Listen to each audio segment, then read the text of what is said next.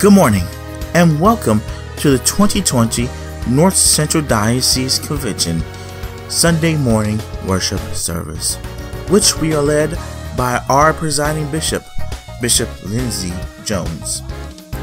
Our program will include praise and worship, the preach word by Bishop Jones, a closing song selection, and closing remarks. Please enjoy the service. All ye people, we're going to shout unto God with a voice of triumph, amen?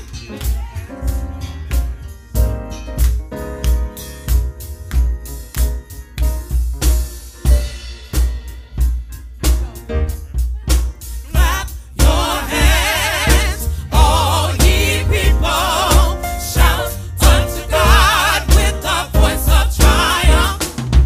Clap your hands, all ye shout unto God with the voice of triumph. For the Lord most high over all the earth. For the Lord most high over all the earth. For the Lord most high over all the earth. Shout unto God with the voice of triumph. Clap your hands, all ye people, shout unto God with the voice of triumph. Clap your hands, all ye people, shout unto God with the voice of triumph. For the Lord most high over all the earth. For the Lord most high over all the earth. For the Lord most high over all the earth. Clap your hands, stomp your feet, lift your voice, let's rejoice. Clap your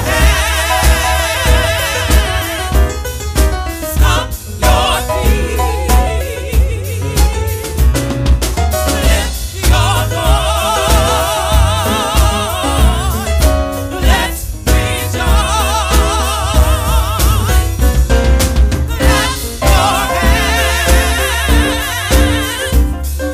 stomp your feet,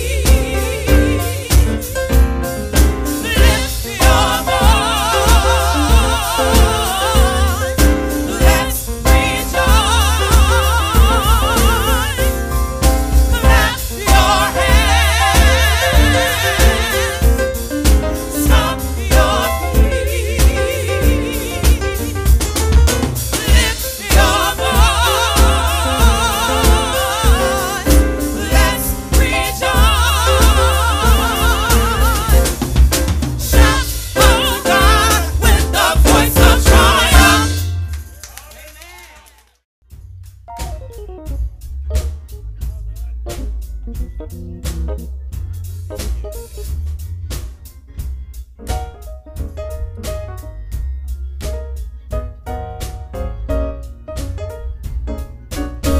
I love to praise Him. I love to praise His name. I love to praise Him. I love to praise His name. I love to praise Him. I love to praise His name. I love to praise. Oh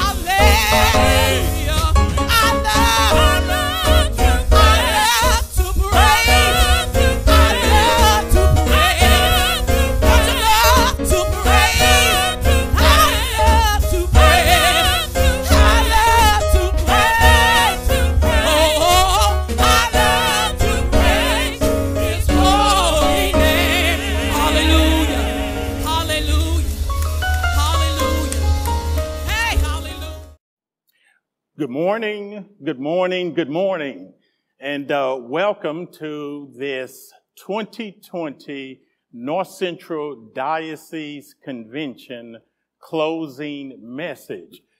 The North Central Diocese Convention's headquarters is here at the Christ Temple Cathedral, St. Louis, Missouri, at 4301 Page Boulevard. It was the psalmist who said, "I was glad when they said unto me, let us go into the house of the Lord." And I am glad to welcome you on today as we consider the Word of God. So if you would you take your Bibles, and I invite your attention to the Old Testament book of Isaiah. Isaiah's prophecy, chapter 6. And would you follow along with me as I read in your hearing verses 1 through 5. Isaiah chapter 6, verse 1 through 5 reads as follows in the New King James translation of God's Word that says, "In the year that King Uzziah died, I saw the Lord sitting on a throne, high and lifted up, and his train or robe filled the temple. Above it stood the seraphim. Each one had 6 wings.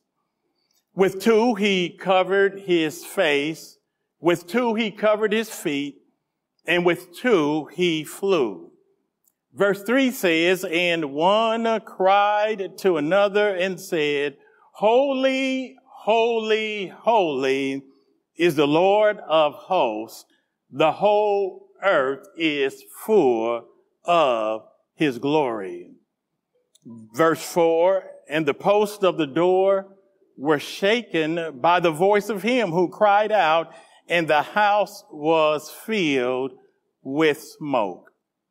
So I said, Woe is me, for I am undone, because I am a man of unclean lips, and I dwell in the midst of a people of unclean lips.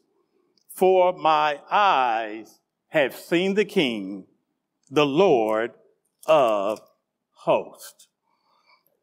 Today, would like to speak to you from the subject, when catastrophe comes. When catastrophe comes. And as a sub-thought or subtitle would be this, what holiness has to do with it. When catastrophe comes, what holiness has to do with it. The depending, the discovering, and the dealing. When catastrophe comes. One day there was a college professor who was grading some papers while he was riding on a commuter train. Accidentally, he bumped his large cup of coffee, and he ended up spilling the entire contents into his open briefcase.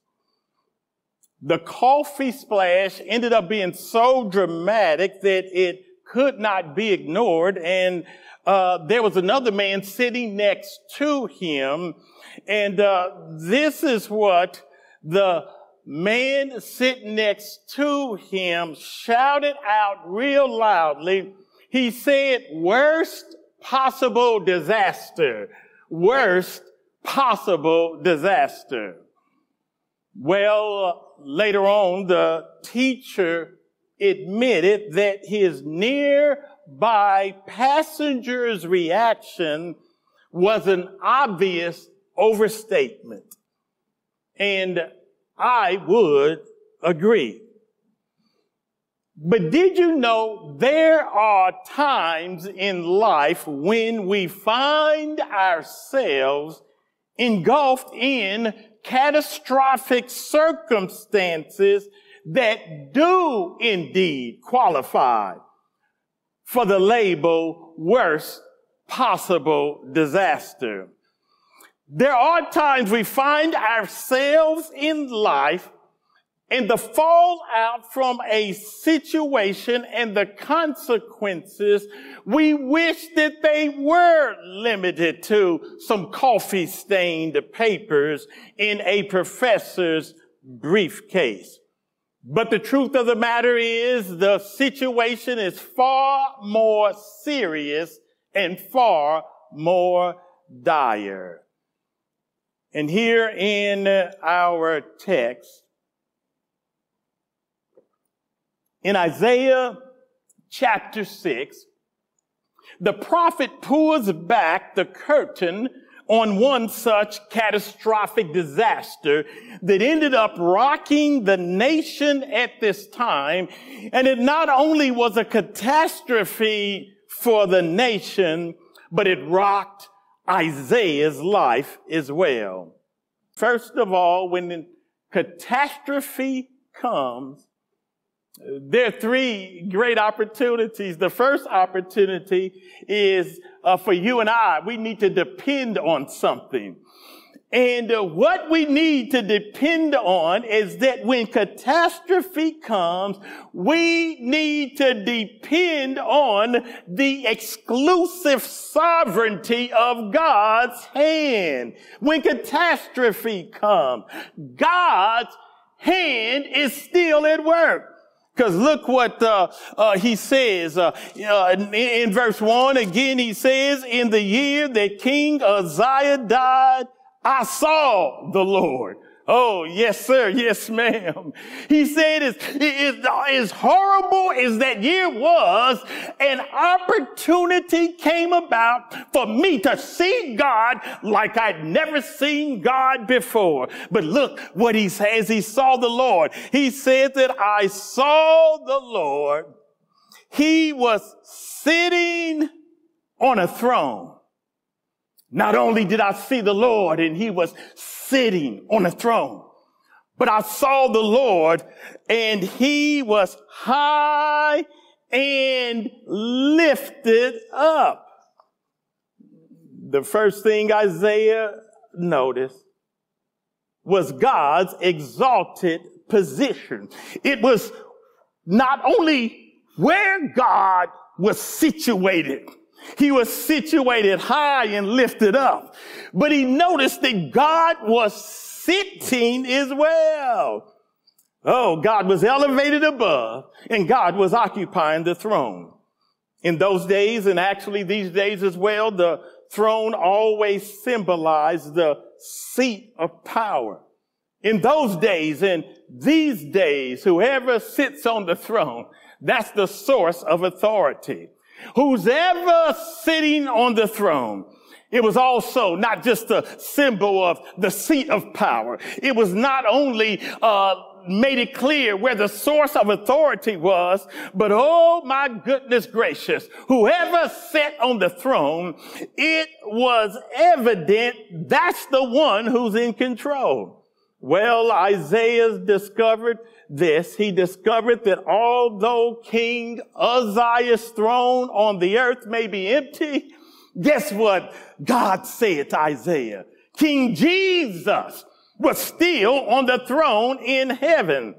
And I agree with the person who said that who is on the throne matters more than who is in the White House. Let me repeat that. Who's on the throne this morning matters more than who is in the White House. I want you to know this morning that who is on the throne matters more than who occupies the governor's mansion. Who is on the throne this morning matters more than who rules in City Hall. And if there's anything you and I need to remember in these difficult times in which we live, not only is God still on the throne, but as long as God still occupies the throne in heaven, and he does and he always will, God this morning, he's the one who is sovereignly in control. If there's one word that I hear the most to describe the times in which we live, especially this coronavirus, it's the one word unprecedented. It's unprecedented because mankind is clueless about its cause. Don't know where it came from, or its origin was a lab in China or the throne room in heaven. Not only is it mankind is clueless, mankind is perplexed about its cure. still traveling so much that still say they're moving as fast as they can, but don't know when a cure will be here. But third, what makes it so unprecedented is the chaos. Life has been so disrupted. And one of the things about mankind and humankind is anytime we are not in control, it messes us up. Yes, it is. We're used to being in control. We're used to being able to figure it out. We're used to be able to come up with a solution. But one of the things, whether it's what's going on in the streets or what's going on when it comes to the other issues, it is something when we as humans can't figure it out. But the good news today is that when a disaster comes, we need to depend on the exclusive sovereignty of God's hand. And when we talk about the exclusive sovereignty of God's hand, I want to declare this morning, God may or may not be the direct cause of certain catastrophes. Listen to me. But God, whether he is the cause or not, God is sovereignly still in control. And not only is God still in control, I believe the word of God in Romans chapter 8 verse 28 that says that God works all things together for good to them that love God, to them who are called according to his purpose. Now, that verse did not say that all things are good, but my friend, the reality is there are some things in life that are absolutely bad. Oh, when I think about some things in life are bad, I'm talking about actually bad. I like how Aaron Sharp put it in his excellent book on the life of Elijah. He calls it, I didn't sign up for this. He says most of us truly believe in God's purposes until something goes bad. Not, I can't find a parking space at the grocery store bad, but really bad. Hearing the word chemo bad. Looking at a closed casket and then knowing the loved one's body is inside bad. A broken relationship that will never get repaired bad. But I want you to know that God is a God who's sovereign. He's in control. And whether it's cancer bad, whether it's death bad, whether it's broken relationship bad, we serve a God who is situated in the heavens. We serve a God who is sitting in control on the throne. And as long as there is life in our bodies, breath in our lungs, we can depend this morning on the fact that we serve a God who is sovereignly in control. Before I move on, I am reminded there was a ship that was being tossed and turned so many different ways. And everyone aboard the ship was understandably upset and afraid. Well, there was a little girl they found asleep on the lower level of the ship, and they came and knocked on the door of her cabin, and they found her asleep, and they said, young lady, aren't you afraid? And how in the world can you sleep while the ship is going through the storm? Little girl looked up at the man and said, well, sir, the reason I can still sleep is that my father is the captain of the ship.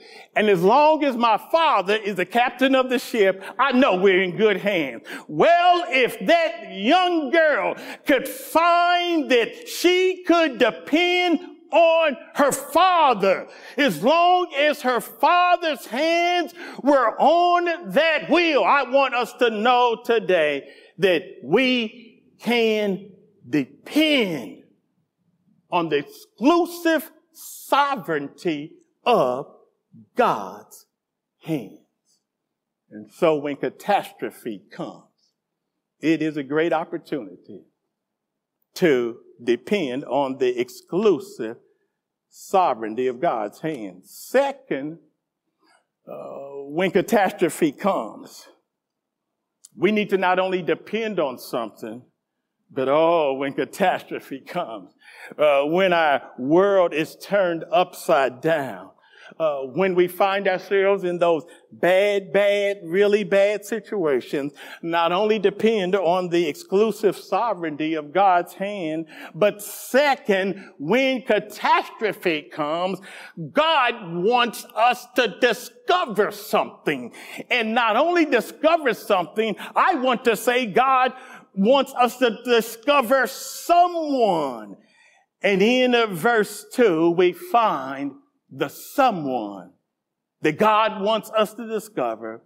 And that is when catastrophe comes, we need to discover the essence of God's holiness. The essence of God's holiness, because God's holiness is the centerpiece of his very character.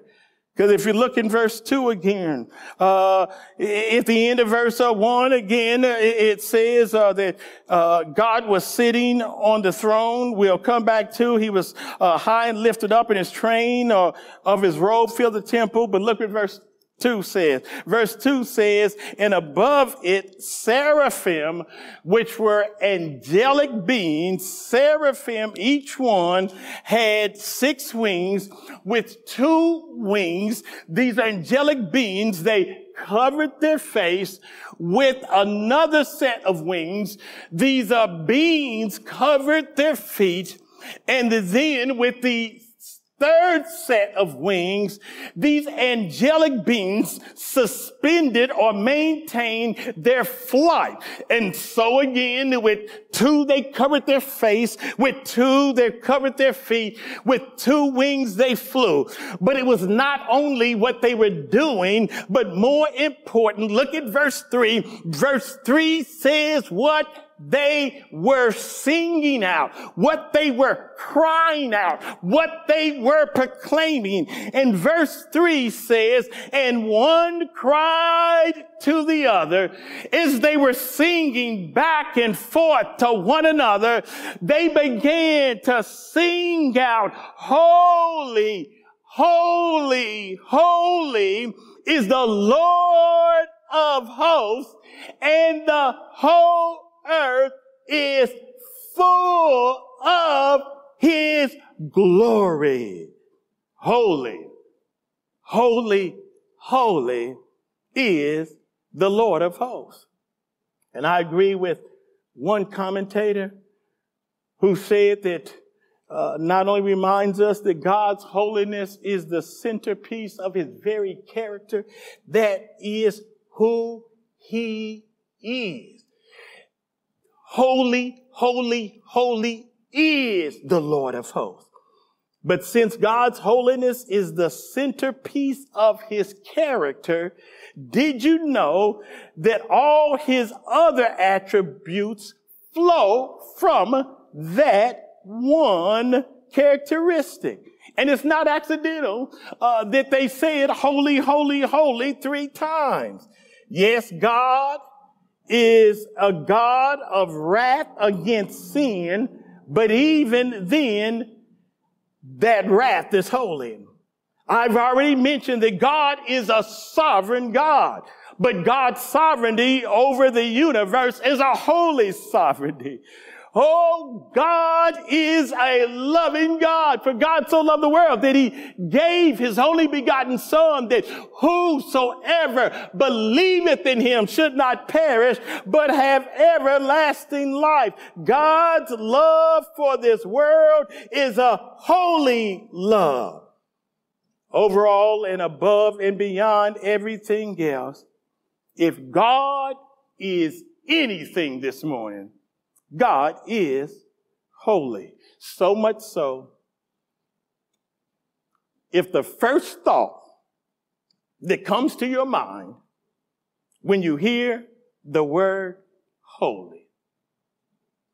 If the first thought that comes to your mind when you hear the word holiness, if it is anything or even anyone but God himself, I want to suggest you really do not understand what it means, what the word holy really means. Because the word holy, it describes who God is. Holy is not only the substance of who he is, but God's holiness is not only the centerpiece of his character, but holy and holiness is what sets God apart into a category all by himself. In other words, when it comes to God being holy, it means that there is no one, there is nothing, but God only is holy. Matter of fact, one day, or even as I share the word of God in Isaiah chapter 40, verse 25, this is what this same Isaiah says. The same Isaiah, of course, who wrote chapter 6, wrote chapter 40. And in chapter 40, verse 25, this is what Isaiah says that God says. God says, to whom then will you liken me, or to whom shall I be equal, says the Holy One. Do you notice God says, there is none like me. There is none equal to me. There is no one to be compared with me. I am in a category all by myself, and it is because I am holy.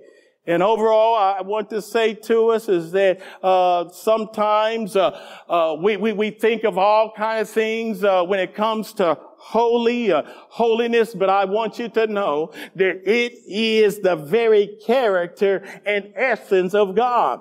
And one of the greatest things that someone who is committed to personal holiness should be committed to is that we are to have a desire to enjoy and be passionate about the presence of God.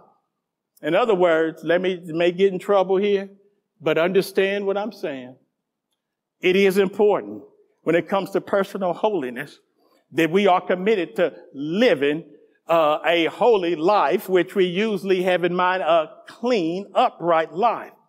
But I want you to know that that is a byproduct, or that is a indication of holiness. But at the heart of holiness is that I love the Lord God who is holy. And I believe it's important that more and more we make this distinction that there must be a passionate love for the God who is holy, and not just be satisfied with right living. Now, and again, understand, man, we ought to live right. We ought to live clean, upright lives. But sometimes, did you know what I call the bow ties and bean pies gang, or someone else has referred to them that way? They often live clean lives as well. Yes, they do. Sometimes when I look at their lives, they look clean. And when it comes to doing the right thing as it relates with being moral, the bow ties and bean pies gang. So often they'll live what they consider clean lives. Sometimes the knocking on your doors on Saturday group, they also at times may live a moral lifestyle. Sometimes I believe even the walking in black neighborhoods, but they're definitely not from the hood group. They also live nice lives. I won't call the names, obviously, but you know what I'm referring to.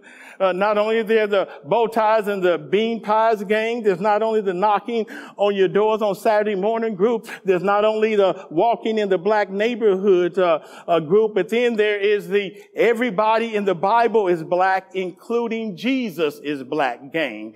Again, y'all get this later on.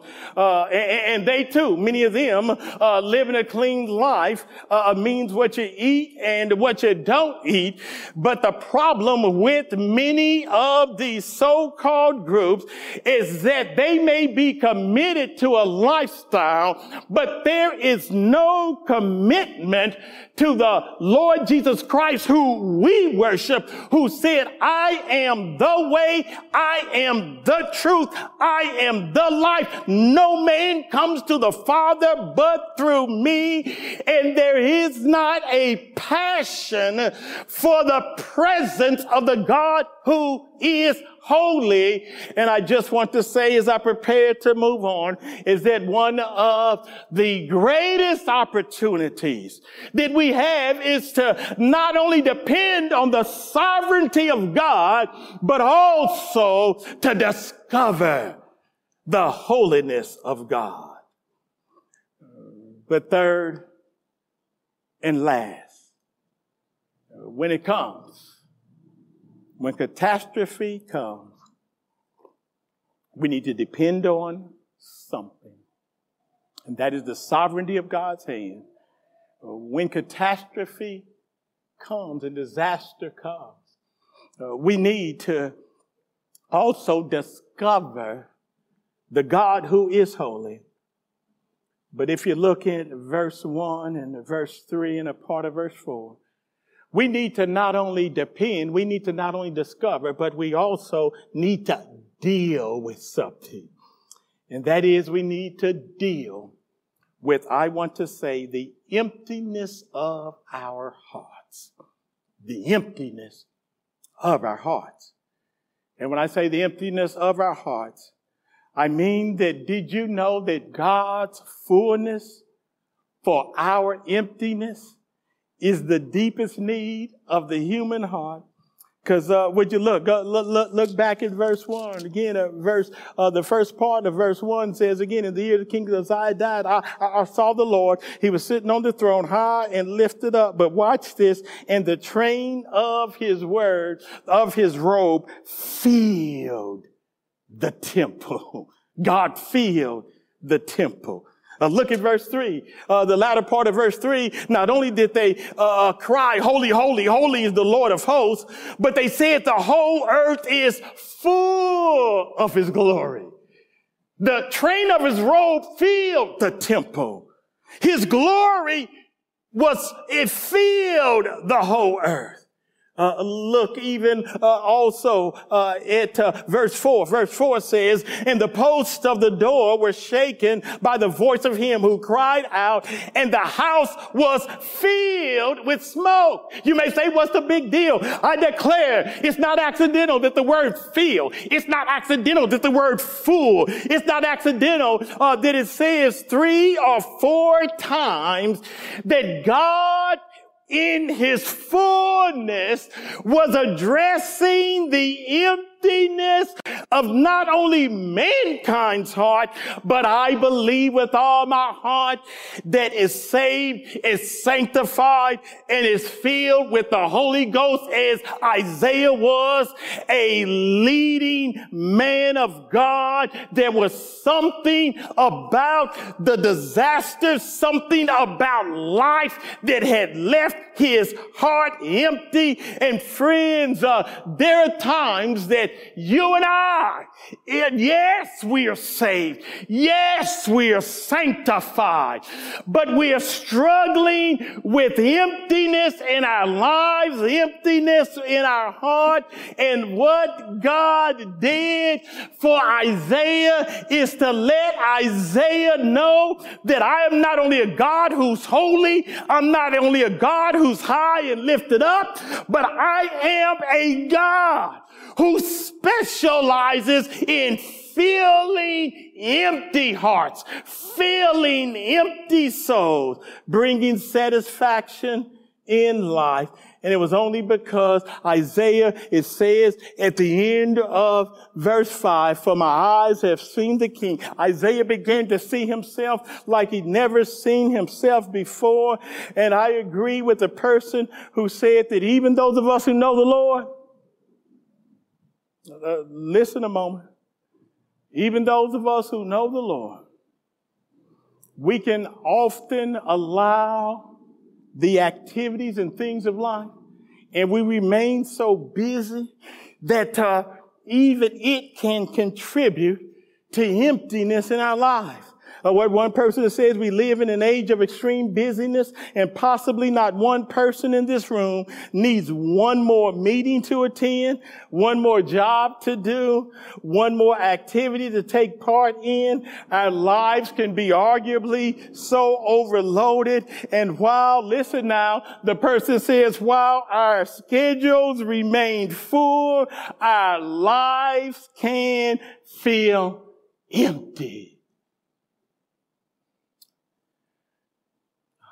One of the concerns that I've noticed more and more, of course, as a result of this, what has happened with this coronavirus. For a period of time, we were shut down, sheltered in, and shut in. And many folks, and most folks, by the grace of God, escaped the COVID fever.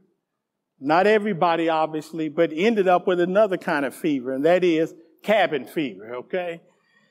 They skipped, by the grace of God, was spared from one ailment, but now there's cabin fever and become stir crazy. And at the heart of that is simply that many folks have had to face themselves, oh, glory to God, like they've never faced themselves before. And I want to proclaim to us that there is an opportunity that God wants you and God wants me to, during these times of shut in, during these times of being shut down. I'm not sure that God is not up to something, and that what God wants to do is for us to become shut in with Him while we are shut down from all the other things. See, some of us, I didn't say all of us, but some of us, we used to Zoom from this place to that place in the air and in a car, and guess what we're doing now? We're just Zooming right now, from Zoom meeting to Zoom meeting, from conference call to conference call. And obviously nothing wrong with the technology, and even this message comes to you via that way. But I am not sure that sometimes even the enemy will take good things. And I appreciate the testimony from one national leader who said that during the period when he could not go out and could not go any place, it was that time that God spoke to him and began to minister to him and forced him to slow down. As the word of God says, be still and know that I am God. And Isaiah had to face something in his own life. And not only, yes, he had to face sin in his own life, but he had to also face the emptiness and the lack of satisfaction. And what I want to say is that during this time, we need to not only depend on God, not only discover that God is holy, but God wants us to be willing to deal with something, and that is that even though we know the Lord, God wants us to be filled afresh with His Spirit. Oh, there are many tremendous songs by our founder, the great Charles Price Jones.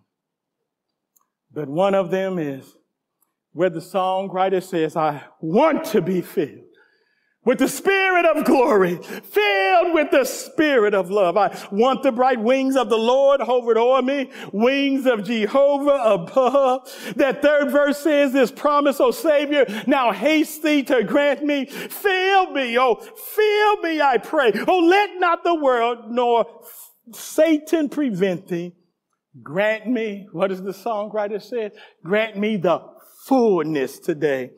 I am not satisfied long as I am denied the promise of heaven, the Holy Ghost given. I am not satisfied.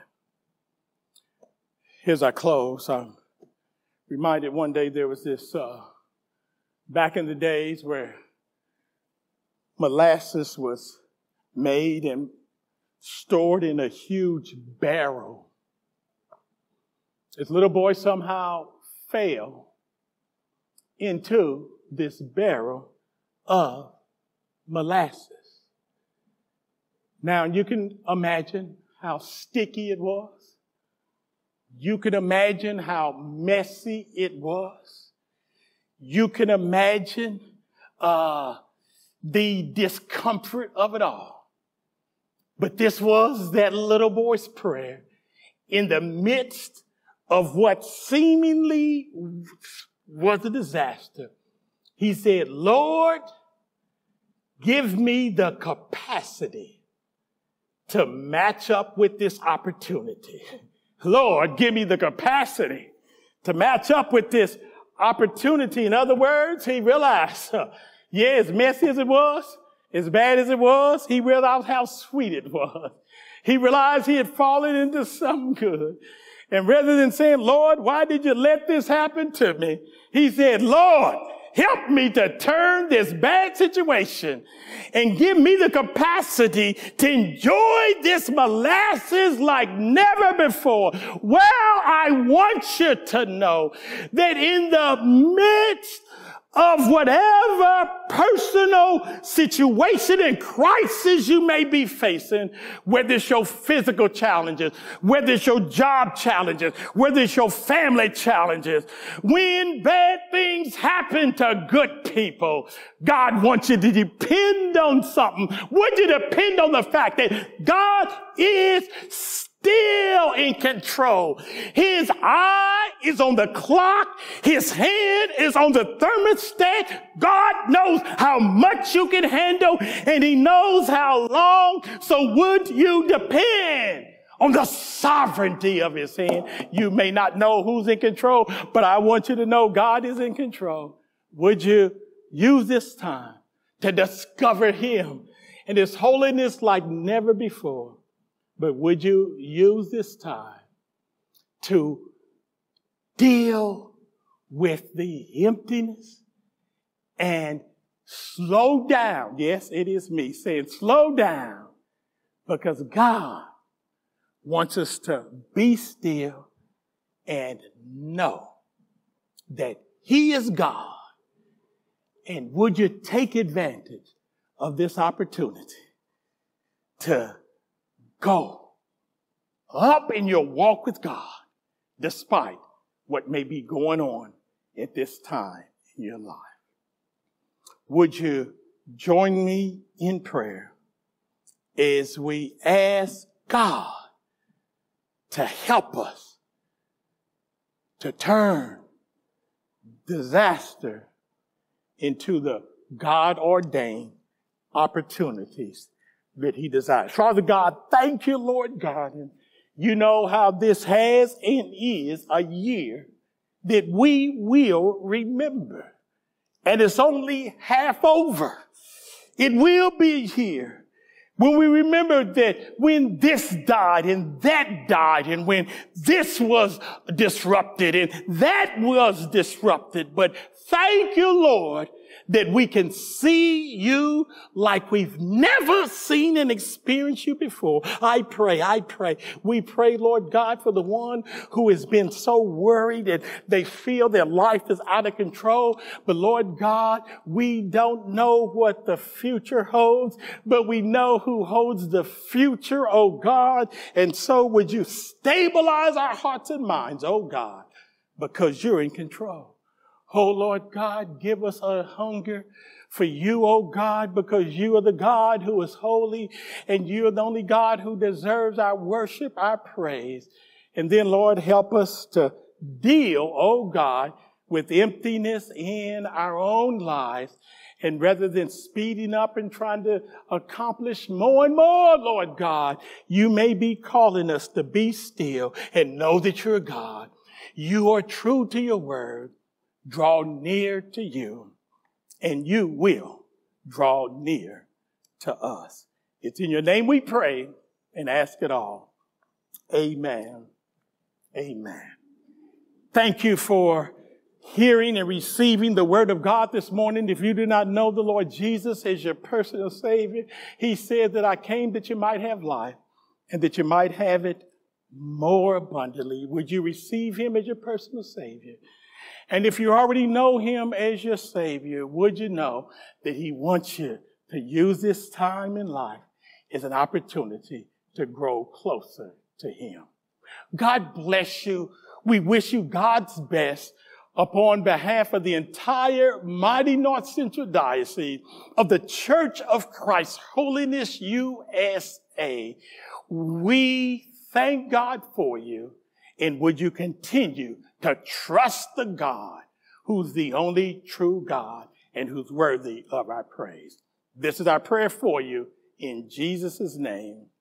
Amen and amen.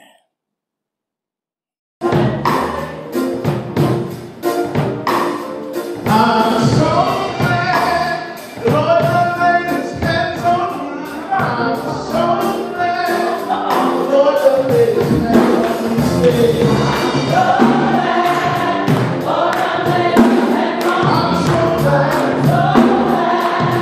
the Lord laid his hands on me. I'm so glad.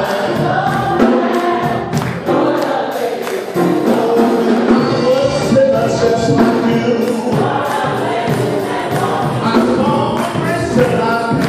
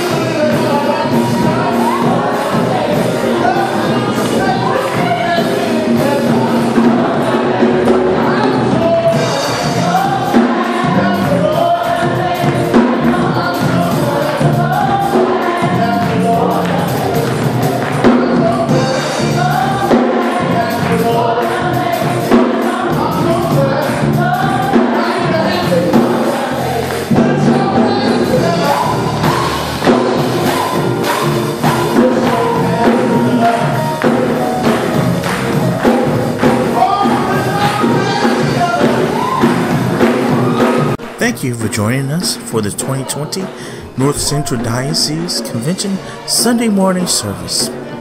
We pray God's blessing on you for the rest of this year. Thank you. Be blessed.